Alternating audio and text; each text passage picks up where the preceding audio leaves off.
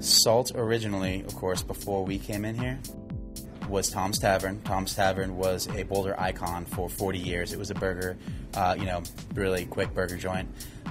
But Tom himself was a pillar of the community. I mean, he was a member of city council, just a very important, pretty much celebrity in town. And that operated for 40 years. And then after Tom's Tavern, we came in here and, again, trying to pay homage to those that came before us, we left the sign up, Tom's Tavern, it's a Boulder icon, and instead of covering up everything that he had done for 40 years, we wanted to pay homage, and we have a burger, Tom's Tavern burger, that's on the menu, and it's been on since the day we opened. It'll be on until the day we close.